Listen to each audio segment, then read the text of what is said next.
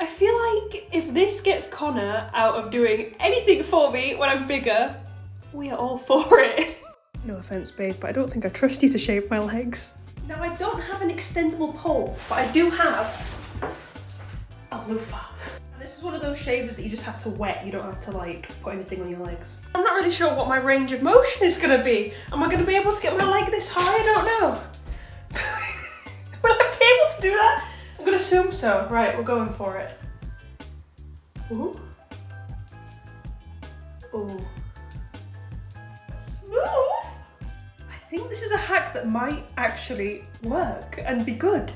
I've decided I'm gonna try again in like 10 weeks, or when my bump gets like considerably bigger. I'm gonna try that again because I think that is the best one we've tried yet.